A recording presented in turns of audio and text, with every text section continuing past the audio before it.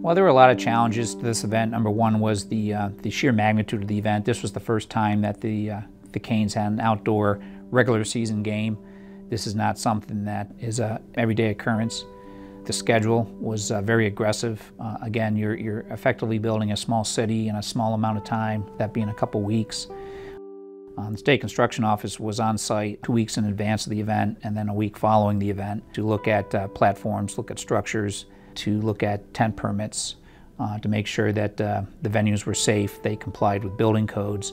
I think that's first and foremost. We're dealing with building code compliance, life safety issues, fire alarms, smoke detectors, the ability to get people out of a building in the event that there's a situation, paths of egress, exiting. So I think all of it falls to the safety of our citizens.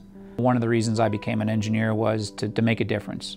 Public service is just that, service to the citizens. It's really gratifying that a project that you've worked on goes off and people are able to enjoy it safely.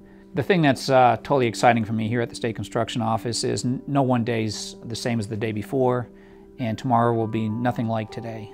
There's $11.8 billion worth of projects under our purview currently.